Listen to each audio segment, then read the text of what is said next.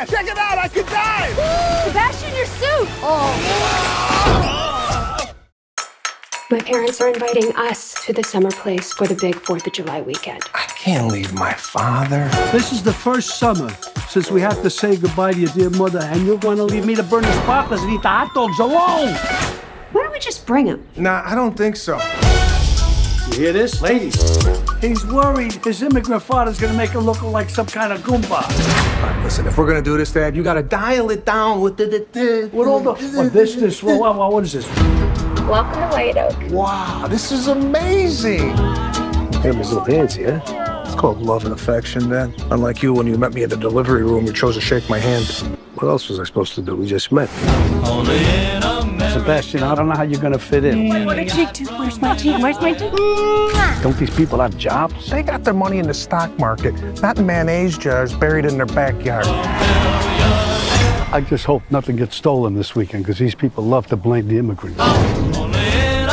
We'll give you the grand tour. This is Doug. He's learning to be a healer. Hello. What are you doing? Just serenading our pet peacock.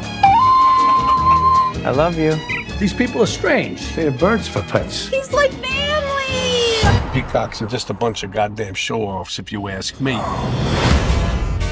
I was nervous to bring you here, but I didn't know you were going to spend the whole time embarrassing me. How could you say that to your father? Here we go again. Everything I'm doing for you, that I've ever done for you, is for your own good. Hey, Dad, check it out, I could die! I'm trying to make sure that you don't make an ass out of yourself by trying to be somebody you're not. Oh my gosh. Oh shit. Sebastian, your suit! It's Versace, do you like it? No, you moron, it's not up! Honey, my mom can't unsee that! I would love to make a full Italian dinner for everybody. We don't keep a lot of food here. Maniscalco always finds a way to feed his family. My father has an old Italian saying, family isn't one important thing. It's everything. I can't believe you put this all together from what we have in the kitchen. It's artichoke and poultry. Salute.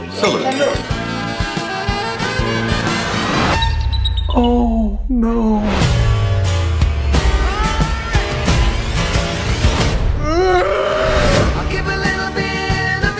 You fed them their pet peacock, and you thought I was crazy for worrying that you were going to make us look like some bad Italian stereotype? That's right. To help me get rid of the evidence. Why does it seem like you've done this before?